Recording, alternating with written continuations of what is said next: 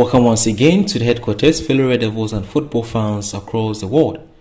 No current offer from Manchester United on the table for Paul Pogba. He rejected them all. Marzio reported that Paul Pogba has finally decided to leave the club at the end of the season. Ten Hag's team will certainly be void of Paul Pogba. Now, the Dutchman has reportedly engaged on a one-on-one interview with all the players, and I think we can all conclude that Paul Pogba communicated his decision to him. Reports are that Pogba is in talks with several European giants, but a return back to Juventus seems more likely. Let me do a follow-up and update you on any development, so be here for more updates.